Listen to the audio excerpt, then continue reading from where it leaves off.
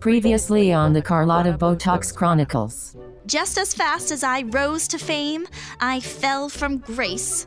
After being outed as a fraud on national TV, I became a pariah. Overnight, I lost 3 million followers on Instagram. I was canceled. You put your self-worth in the hands of randos. You mistook Instagram likes for love and thumbs up for proof you matter. But, Fairy God Cougar, I had so many likes, and it felt wonderful. Until they turned on me. You have to be the one who loves you most. Now go and take back your life. Hollywood chewed me up and spit me out, and they got pretty close to finishing Carlötta Beautox for good. But I changed that night in the forest. I went in weak, and I came out strong. I am ready for my comeback, Mr. DeMille. That's right, Carlötta Beautox is coming back to punch Hollywood right in its stupid face.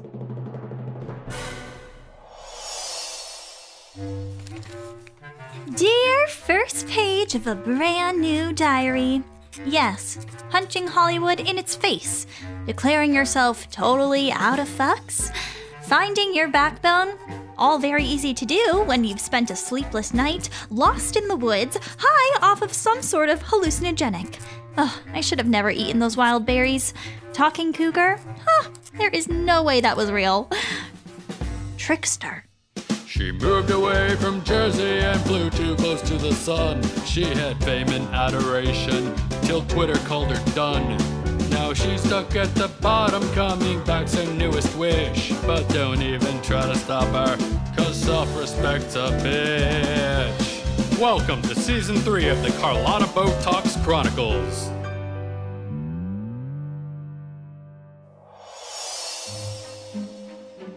I'm just glad you made it back in one piece.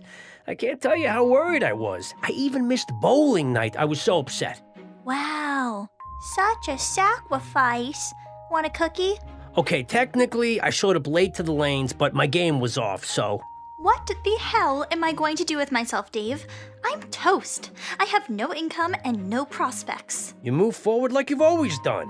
One Louis Vuitton in front of the other. Hell no. One thing is clear. 4-inch heels and me, we're over. Dunzo. As done as salad bars and shaking hands.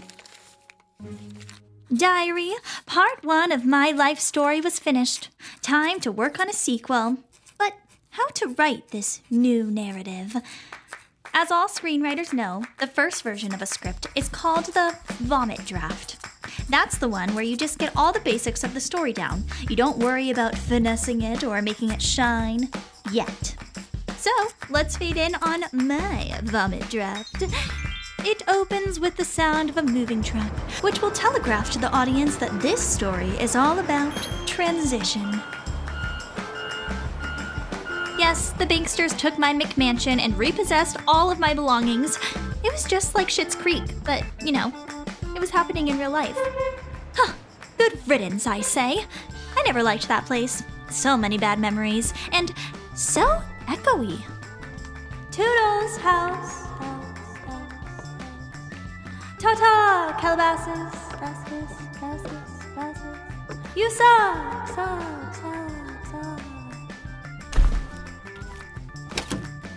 My former idol and ex-girl crush, Khloe Kardashian, threw a party the day I left, the opposite of a welcome to the neighborhood party. She called it Bye-Bye Bash, and I was uninvited. Like, girl, bye. Bye! Back at ya, fish! Enjoy your new face! I found a place that was more me. Cheap and no frills, right in the middle of Hollywood. Coming! Give me a sec!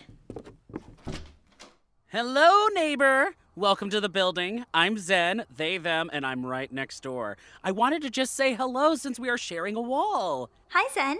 I'm Carlötta. I mean Kitty. She, her. Nice to meet you, Carlötta. I mean Kitty. That's a hella long name. You mind if I just call you Kitty? Kitty's perfect. Quick quiz, Kitty. If I knock on your door at 10 p.m. and ask you to turn down the music, what do? I turn it down? You don't call the police? Why would I call the police? Good answer. I'm marking you as safe on the Karen app. The Karen app? What is that? An app I'm beta testing. I'm a developer. On a scale of 1 to 10, the Karen app measures entitlement levels among middle-aged white women with angled bobs. Oh. Here, check it out. It then plots them on a map to show where Karen-dense neighborhoods are. And then what happens? Well, users can either avoid the Karen-rich neighborhoods, no pun intended, or purposely go there to fuck with people. That is kind of genius. Kind of. Sorry. It's totally genius. Okay, like 100%. But, I have one question about this app. Do I look middle-aged? Okay, calm all the way the fuck down. In my defense, it is very, very hard to tell. Dermatologists in this town have superpowers. They're like the Avengers of wrinkles. Plus, you are wearing a mask, sunglasses, and a hat. Indoors, I might add. So, bitch, don't at me. Okay, that's fair enough. But give me the deets, spill the tea. How does the Karen app work? Oh, a fan of exposition, are we? Well, you see, potential Karens are entered into the system, and if the user gets within proximity of, say, a low-grade Karen, maybe a 2, your phone will ping this alert. Let me speak to the manager. Let me speak to the manager. Well, let's say you're in the oat milk aisle at Whole Foods and you come within 15 feet of a nuclear-grade Karen, your phone will issue this alert. I am calling the police. An African-American man is threatening my life. I am calling the police. I am calling the police. At that point, it's recommended that you bust out your phone and start recording, just in case. Wow, that is so zeitgeisty and potentially life-saving. Yeah, like I said, still beta testing it. I have a meeting with Google next week. Ooh, best of luck with it. Can I ask if this is your house? Do you live here? Is this your house? Because I know the owner.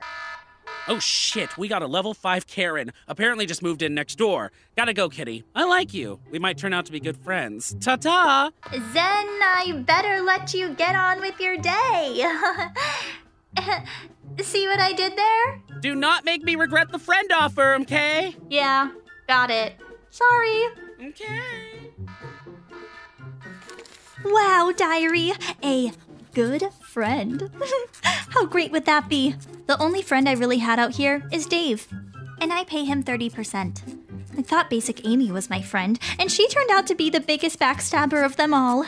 Pro tip, never put your friends on staff. Or make staff your friends. Or, you know what I mean. The truth is, I've been lonely. Most days Siri isn't even my friend. Isn't that right, Siri? Oh, what the hell do you want now? I am 3 Moscow mules into a night I'll never remember, and the last thing I need is 4. Do you see what I'm saying about Siri? Is she like that with everyone or just me?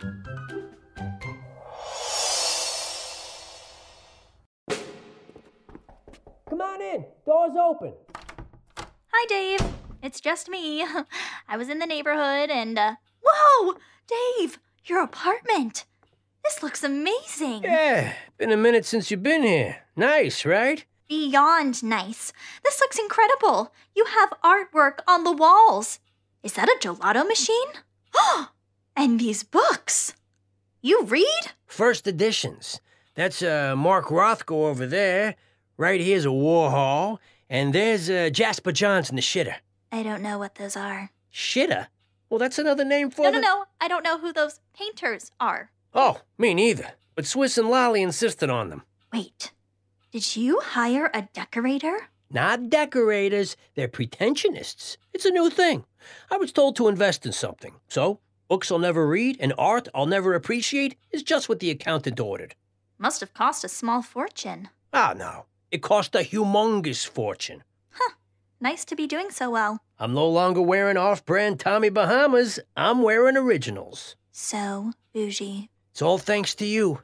You were the hottest client in America for a while. Yes, I am aware. But my other clients have been doing fantastic, too. Other clients? Like who? The Crab Circus? They've got a permanent home at the Mirage in Vegas. Oh, come on. Not to mention the touring company. Who else? The belly button whistlers? YouTube's #1 trending show. The Naked Barbershop Quartet? That crackpot idea could not have amounted to anything. $1 million athleisure wear empire. But they don't wear pants. That doesn't make any sense. Sense? It's overrated. I have a nose for what America wants. And what America wants is ridiculous. Well, congratulations on your clown car of talent. Bitter much? By the way, you can take the mask off in here. Oh, I forgot. I wear it all the time now. Coronavirus is only one of my worries. Remember, the internet canceled me. I am still hated, so it's safer for me to hide. Listen, I know that this is a rough time, and I've been thinking. I thought I heard a hamster wheel turning. I'm going to ignore that, because I was recently diagnosed as an empath, and I feel for you. This feels like a setup. Listen, I've been thinking about making some changes. I knew it. You are going to fire me. Very much the opposite. Moving forward, I'm going to rep you gratis. That means free in some language.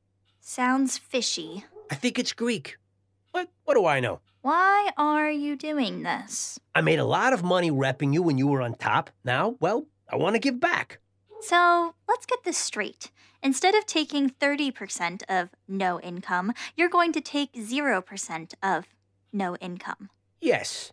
I'm no math whiz, but it doesn't seem like you're giving anything back. Way to look a gift whore in the mouth. Gift horse. I don't think that's right. Okay, you know what? I am not doing this today. I gotta run too. Meeting a guy about a business opportunity. What madness are you up to now? Tap dancing mimes? Mother Teresa impressionist? Cat juggler? Oh, you should do stand-up. This is a legit business, and if it goes through, there'll be a job in it for you.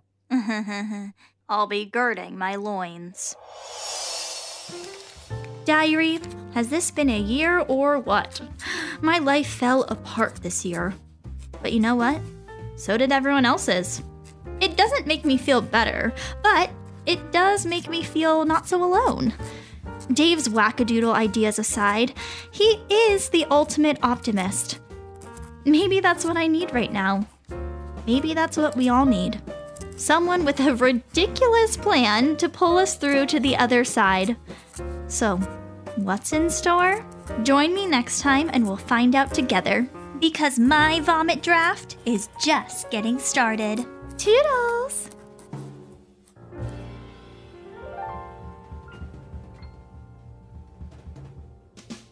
A preview of the next episode is coming up at the end of the show. And big surprise, the producers have enlisted me, Siri, to do the credits. For no money, I might add. This episode starred Samantha Gordon as Carlötta and Trevor Lasore as Dave. Guest starring were Kiba Walker as Zen, Chelsea Kwoka as the Karen app, Victoria Hansen as Khloe Kardashian, and Sarah Agor as the Spirit Cougar. It also starred me, Siri, in what the New York Times is calling the breakout performance of the year. Okay, they haven't called it that yet, but I'm sending out good vibes. It was written, produced, and directed by What's-Her-Face, that person who is shamelessly denying me a paycheck. Check the show notes if you really are that curious. If you'd like to support the show, please go to carlottapodcast.com and click on support.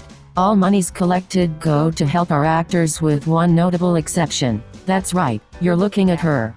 You can also leave us a review on Apple Podcasts or wherever you listen to pods. If you could call out my performance specifically, that would be solid. Thank you for listening. Coming up next time on the Carlötta Beautox Chronicles. Have you or a loved one been a victim of cancel culture? Here at Repercussions Malibu, we can help. What the hell is this? Repercussions Malibu has been helping people just like you for the better part of 6 months. Call the number below and get on the road to recovery. You were canceled, and it's not your fault. Okay, maybe it is just a little bit. Wow, they have rehabs for everything. I'm calling Repercussions. I'm getting you in there. What? Why? I think you need a break. You've been through so much.